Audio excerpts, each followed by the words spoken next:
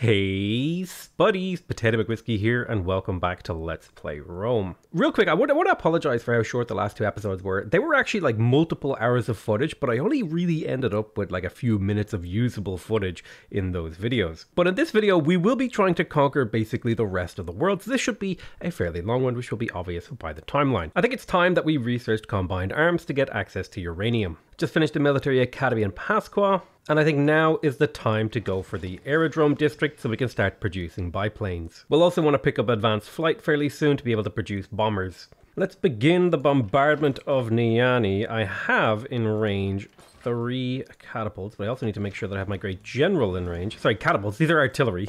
Catapults, oh my god. You hear me?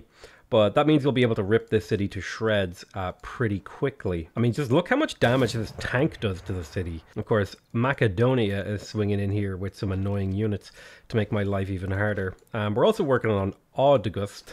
We'll take that in a couple of turns. Actually, I was wrong about taking it in a couple of turns because I have 2 infantry here who pretty much just killed that city. If I could get another one in range, or even like a cavalry or something, I might be able to take it this turn.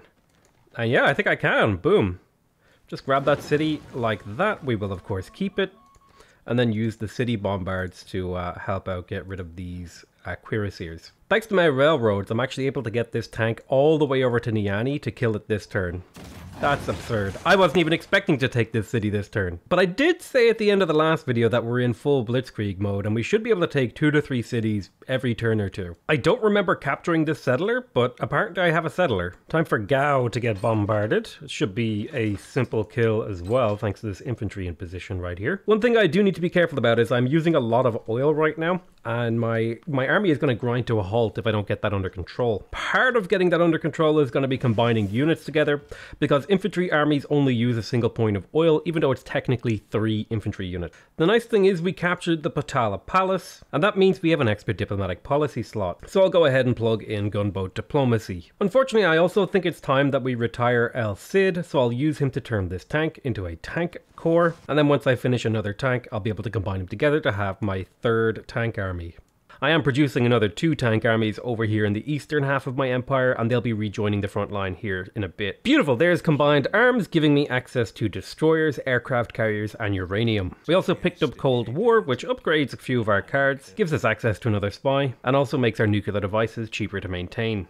Also, I found a little bit of oil up here to the north, which will really help out with my oil problem. And so I think I'm going to try and get that settler that I stole up there to settle that oil. Speaking of uranium, by the way, we've got 6 per turn already. 1 is over here in Durocortorum. I'll need to get that improved by a builder soon. I actually settled Ostia on some uranium, which is pretty nice. And Lugdunum as well got settled on uranium. Wow, I got really, really lucky. There is another chunk of uranium over here. I'll need a settler to pick that one up because there are no cities in range to pick it up. And that should give me access to 4 sources of uranium, which means I'll be able to spam out a lot of nuclear weapons. Of course, before I can get nuclear weapons, I'm gonna need to unlock bombers. Todd Denny is flipping independent, but I'll still want to capture it if I can, because it's standing in the way of my attack on Macedon. So to that end, let's go ahead and bring our artillery to bear upon the city. I want to try to move carefully so I don't use up all the movement on my artillery, because I'll need every single one of them to be able to attack this turn. And this is the power of giving extra movement through logistics,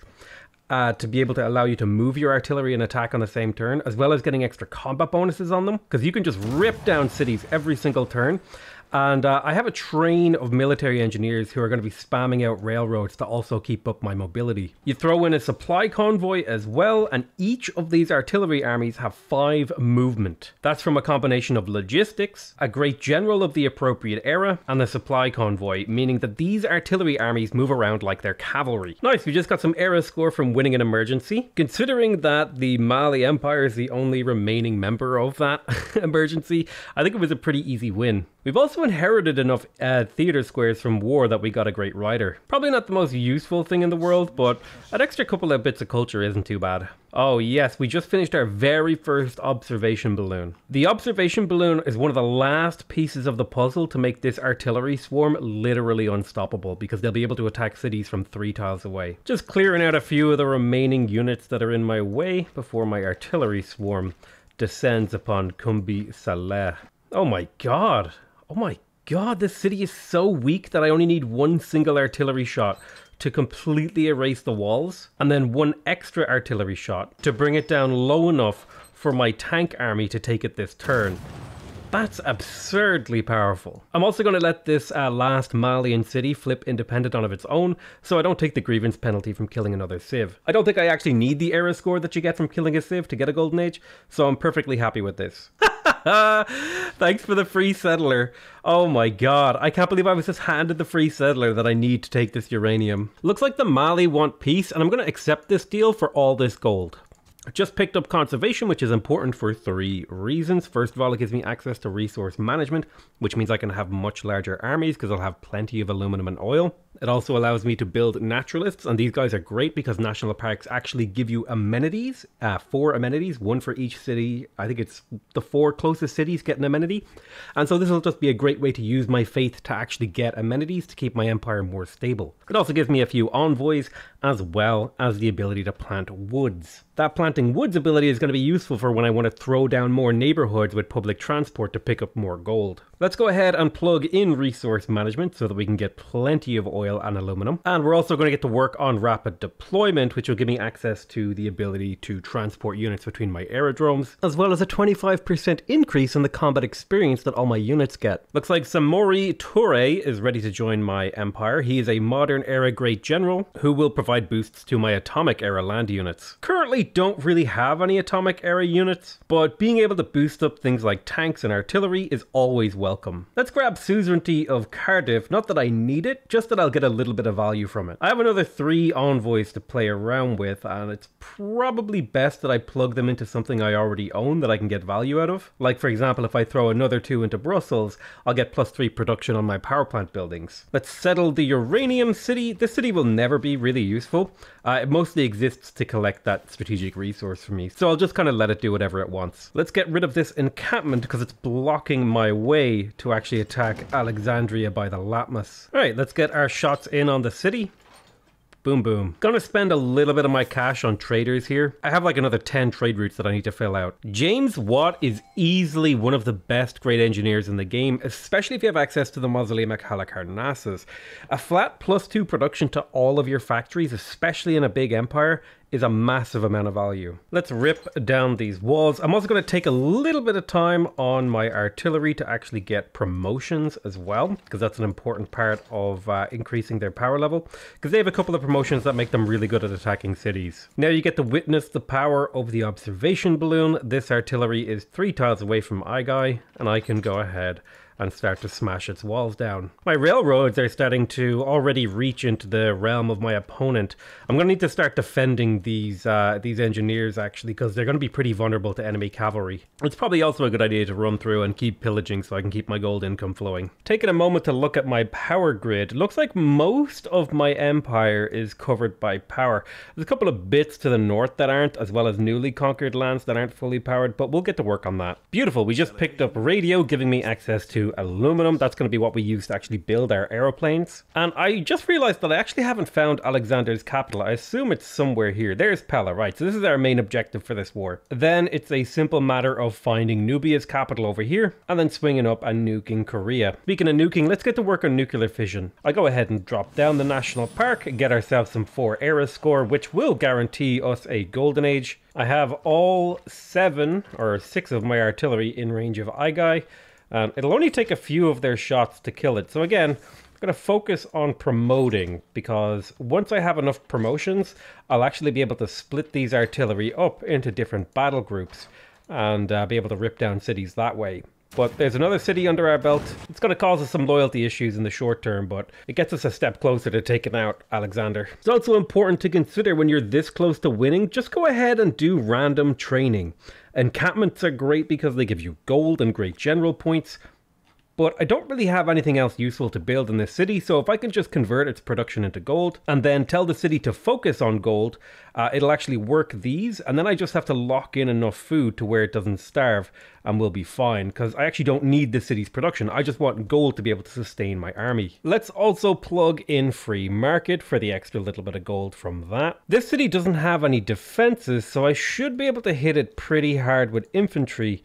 and a single tank to take it out this turn without actually needing to use my artillery. Now I do think it's time to split my army into 2 battle groups of 3 artillery. I won't be able to make as much progress per turn, but I should be perfectly able to make reasonable progress with each independent battle group. So I'll send 3 over here to try to deal with Pella, and we'll make fairly good progress on the first turn. I'll even attack the city a little bit. I want to make sure that I do some pillaging too, as long as it makes sense to do the pillaging, right?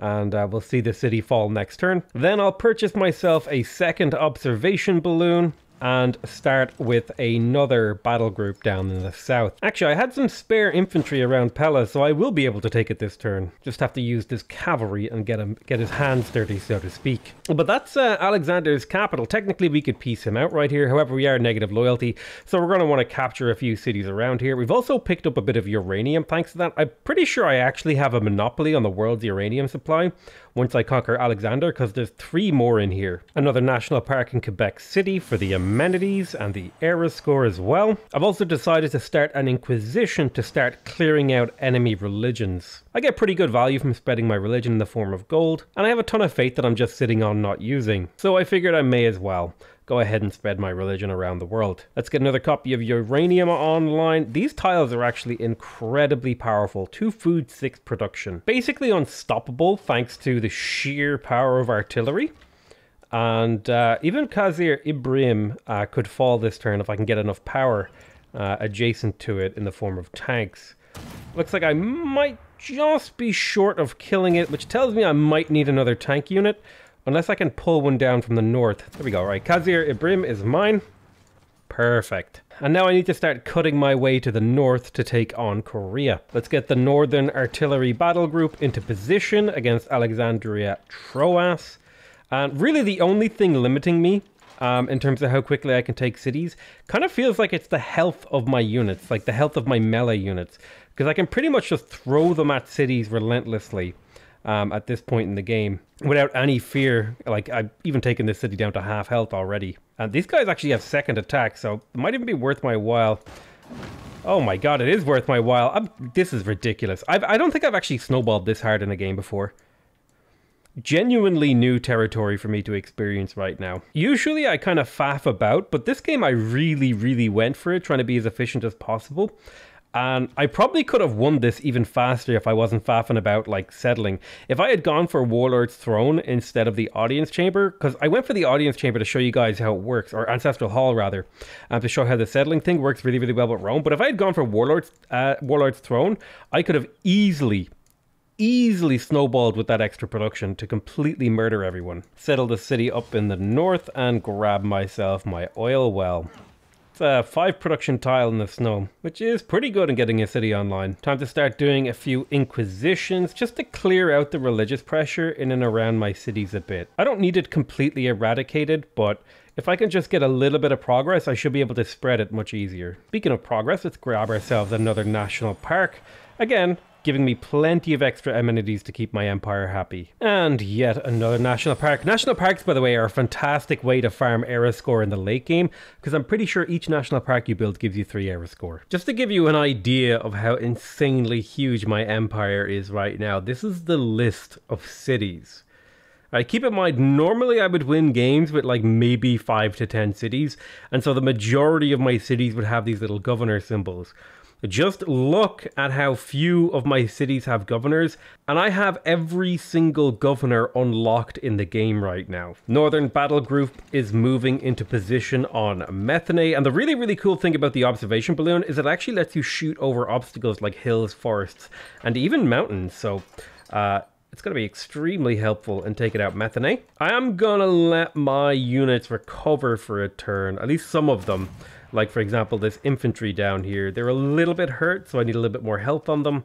And this cavalry is kind of a bit too weak to really be used for anything except for combat against other units. The Southern Battle Group, on the other hand, is going to steam straight towards Niani, I think it is, or what's their capital called? I forget what it's called. Nubia. I'm going to go straight towards Nubia, because I don't want to delay this war down here in the south. And really, I should have had more military engineers to try and help me build my railroads, because Right now, my units are not keeping up. Just to put the amount of footage in perspective to get this much like actual usable video in the late game, I've been recording for an hour.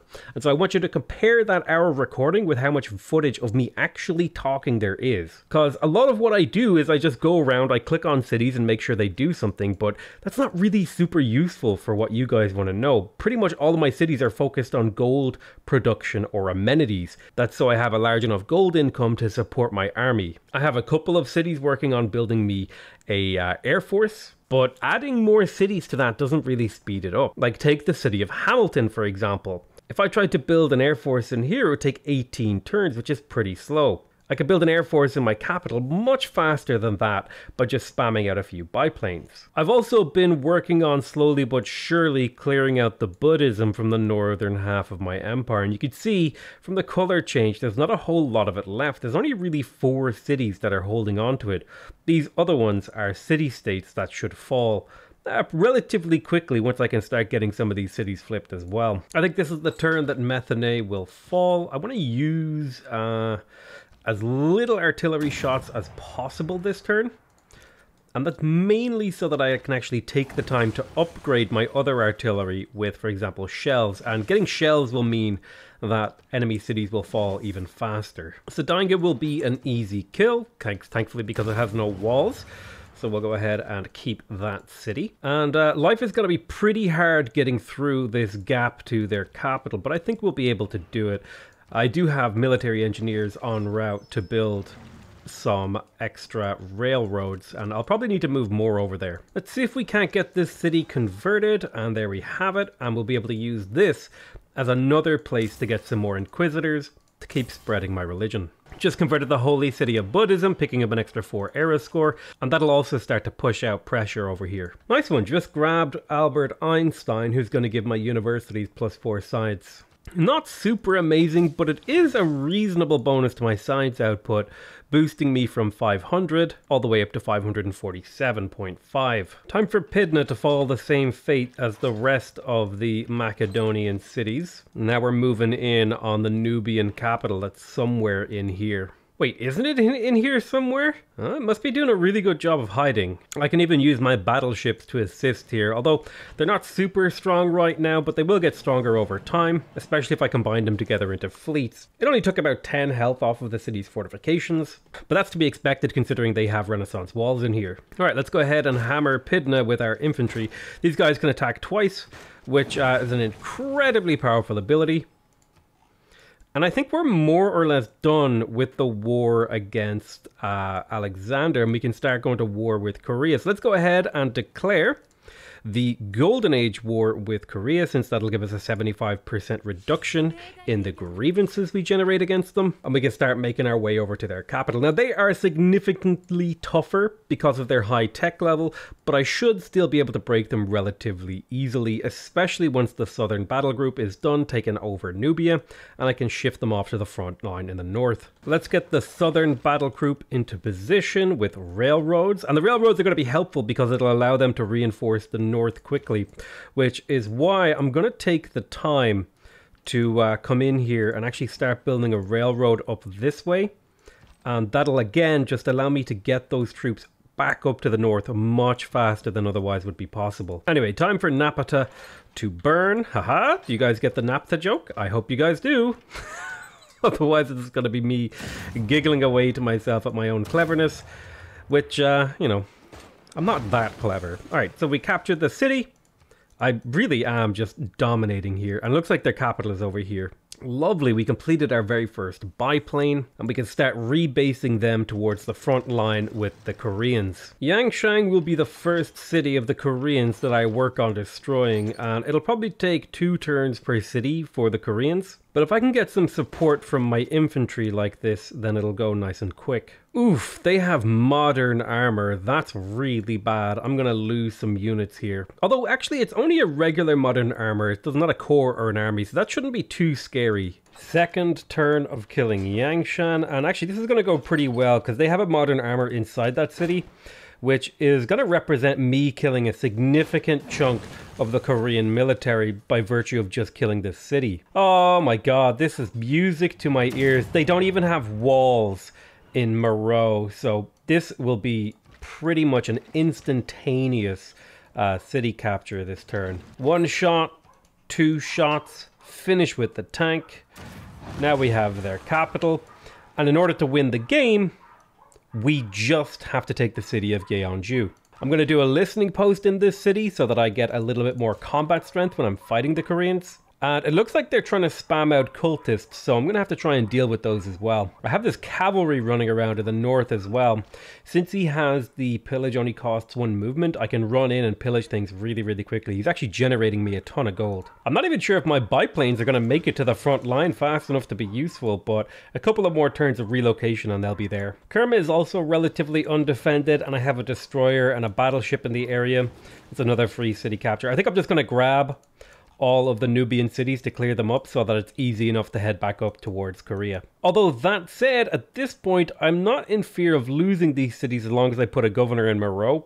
So I think I can start moving my artillery back to the north. Beautiful, we've just unlocked nuclear fission, which is going to allow us to do the Manhattan Project. Let's get the Manhattan Project started in our capital. It will take 9 turns, which I might even have won the game by the time I unlock nukes. It's important to remember that in order to actually drop the nukes, you do need bombers, so we'll get to work on those right now. Our first biplane has reached the front line, and I'll be able to start using him to fight next turn. My artillery are in position on Gonju. Let's go ahead and make sure that we get rid of any excess units and get these guys promoted, because I don't want to have to deal with any of this nonsense. Like I said, we've completed our objective down to the south, so we can quickly relocate our artillery all the way to the north thanks to this railroad that I pre-built. I used to think railroads were kind of useless, but having played a little bit more around with them, I do think they have a place and a strategic use in speeding up how quickly you can win a game. The world enters the modern era. Space race isn't super important to us, but in terms of our Golden Age dedication, I don't actually need 2 arms anymore, so I'm going to go ahead and just pick up Heartbeat of Steam for that extra little bit of science adjacency as production. One of the best uses of biplanes is actually scouting information. This biplane can see 4 tiles away in every direction regardless of the terrain, so they're super useful for actually being able to see what kind of terrain you're coming up against and whether or not there's any units you can go around. But I think we've held off on killing Gonju long enough. Let's go ahead and get that underway. And the city has essentially fallen already. Just need to get a tank over there with enough movement to take it out. Modern armor gone. 1 bombard of the city. Grab the city, move on up in position for Jinju, hit the city once, and yeah, I'm pretty sure I'm going to win this game before I ever get to use nukes. There's 7 turns left on the Manhattan Project, and it actually takes a few turns to build a nuke, not to mention the fact that I'll need a bomber as well. Thankfully though, I do have enough gold to just go ahead and buy a bomber that I'll be able to use to drop the nukes. Alright, we've bombarded Jinju, let's go ahead and attack it head on with our tanks. Ooh, almost a kill. If I had 1 more tank in range. Oh, if I had used my biplane, I probably could have done it, but I guess it just doesn't have the range until I upgrade it into a fighter. Yeah, I can't get infantry over there. Oh well, we'll grab that next turn. I may as well head towards thermonuclear devices, even if I probably won't get to use them. Just an awful lot of this going on. Me going around between cities, looking for something reasonable to build, basically clicking on the first reasonable decision I see, and then moving on to the next city. Click, click, click, click, click.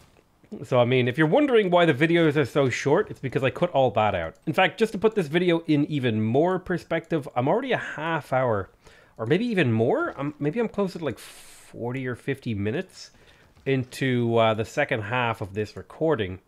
And there's probably only like a few minutes of viable footage. It's just the way the cookie crumbles. There's a lot to take care of in the early game, but in the sort of later half of the game, a lot of it is just kind of tedious. I don't want to say tedious. Tedious is maybe the wrong word, but just micromanagement, right? You've got to go through, you've got to like refresh your trade routes, you've got to do all this sort of thing.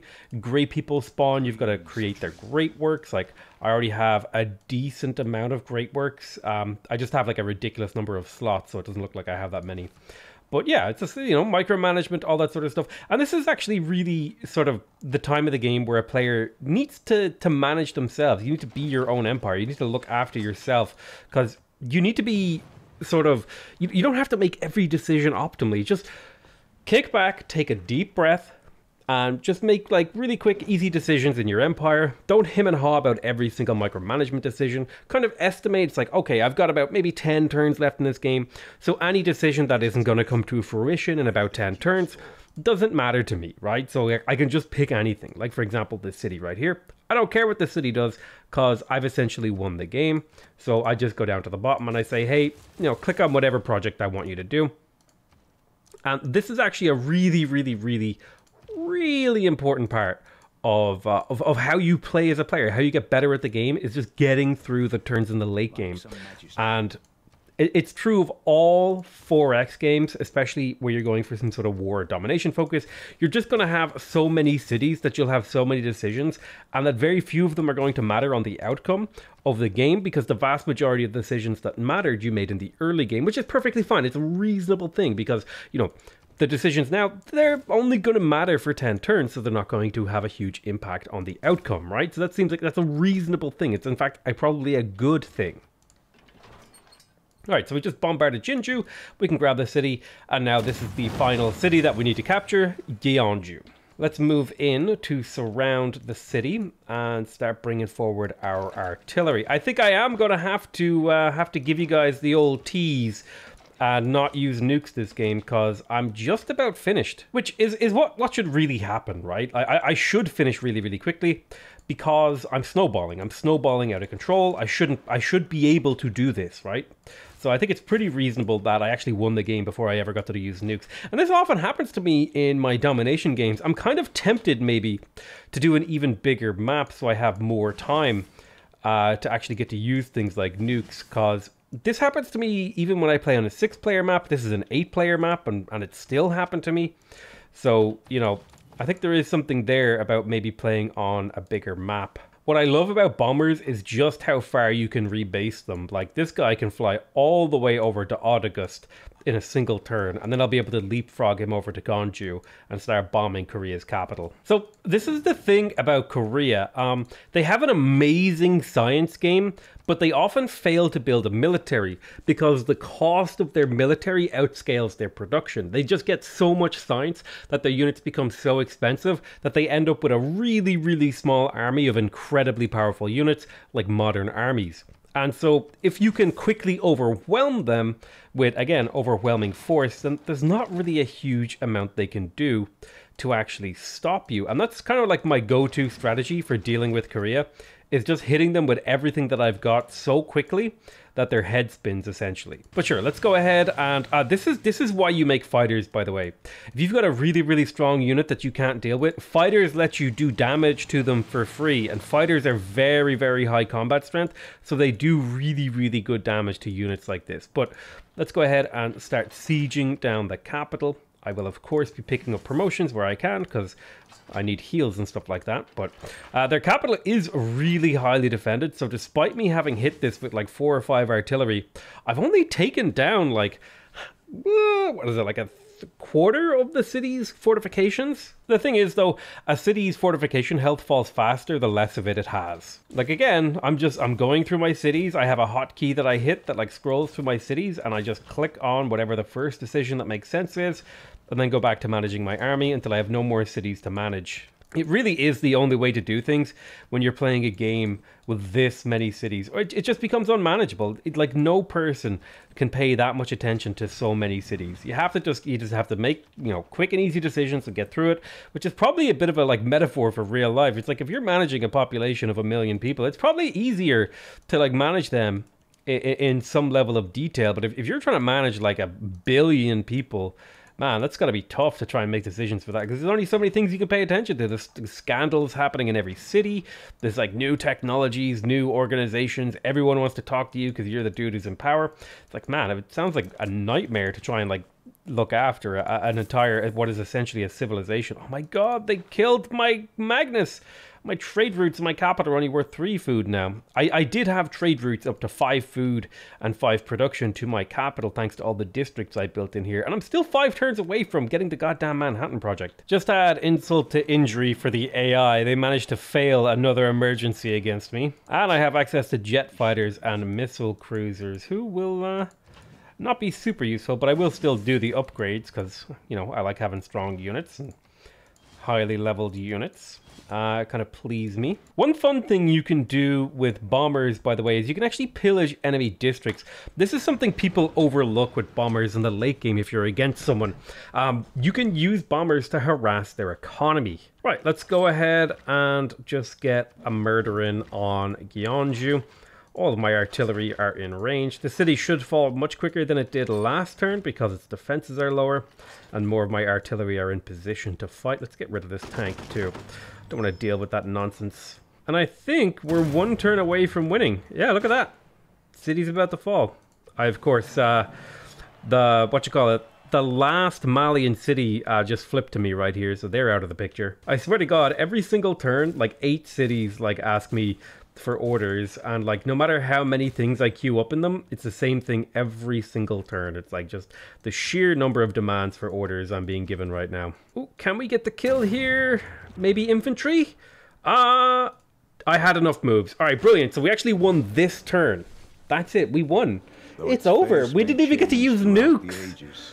We didn't even get to use nukes, but we do get to look at our graphs, and goddamn, look at those buildings constructed. I definitely start off well behind the AI, but as time goes on and I capture more cities, the number of buildings I build goes exponential. And the same can be said for my culture. Like if you look down here, I'm pretty much behind on culture for like most of the game that matters, and only really in the mid game do I start pulling ahead. It's the same again for science. I'm mostly behind, but then slowly right into the late game, I start beating out Korea. I want to actually see how many cities that I captured. Yep. Look at that. Look at the number of cities. It's capture, capture, capture, capture.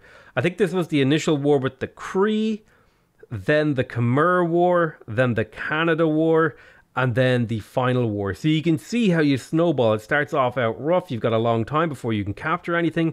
You capture a few cities, you snowball. There's a bit less time until your next war, and then your next war. Take a look at the number of combats too. I was actually pretty far, but I'm surprised by how many combats the AIs participate in, because I was at war for what feels like the majority of that game, and I still was only just barely the person who had the most combat. I definitely killed the most units, but even so, like, Jesus, Alexander, he was killing units all the way up until I basically finished him around about here. Now this is the one graph that I like to be on the bottom of, the units lost. Look at that. But this is my favorite graph in the entire game. Total religions founded. Look at these religions. My God. Now, Khmer got off to a good start with that first religion that they founded, but they really floundered and were never able to manage to capture another religion, you know what I'm saying?